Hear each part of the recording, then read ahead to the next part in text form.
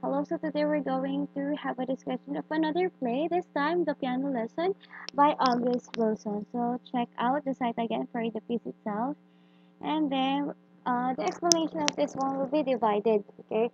So it's good if you're going to listen to this one too while reading, but it's also good if you're just going to listen to this one.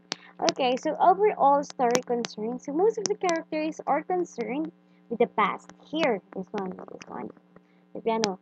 Bernice is obsessed with the piano's tragic history and her husband's death. Avery wants Bernice to let go of the past by marrying him and playing the piano at church services.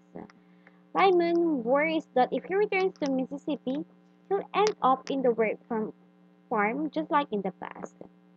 Winnie Boy is unhappy with his past life as a piano player because people only wanted to know him for his music. So it's like the search her for himself. Boy really wants to break out of the tradition of sharecropping like his father. So what's the overall story issue? The objective characters try to change their destinies of being downtrodden black people in America.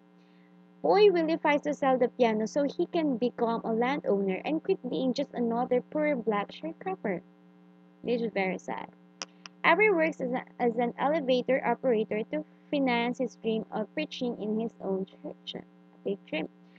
Lemon follows Boy Willie up to North to escape the unfair laws that threaten to send him back to a Mississippi work farm. Benny sends her daughter to a settlement school so that she can break the chain of serving as a maid like her mother and ancestors by becoming a teacher. So here's another part aside from that one. It's the overall story counterpoint, so how it really revolves. Once Avery has his dream calling him to be a servant of the Lord, he does everything to make his vision come true. He asks Bernice to sell the piano to finance his church, which is, of course, we could see that the piano is really expensive because it could finance his church.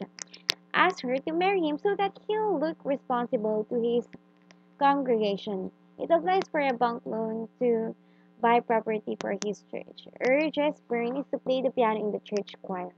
Limon foresees his future up north with a steady job, a comfortable home, and a wife suited to him. Tucker, who has worked for the railroad for 27 years, envisions working for it until he retires. Okay, that's big word. So we have the literal differences which are very easy to define: symbolism, imagery, and allegory. So let's just have allegory. So allegory is beyond symbolism. Okay, so the objective is used is to teach some kind of a moral lesson. Okay, so reference of the analysis, check that out. Thank you, God bless. Don't forget to subscribe.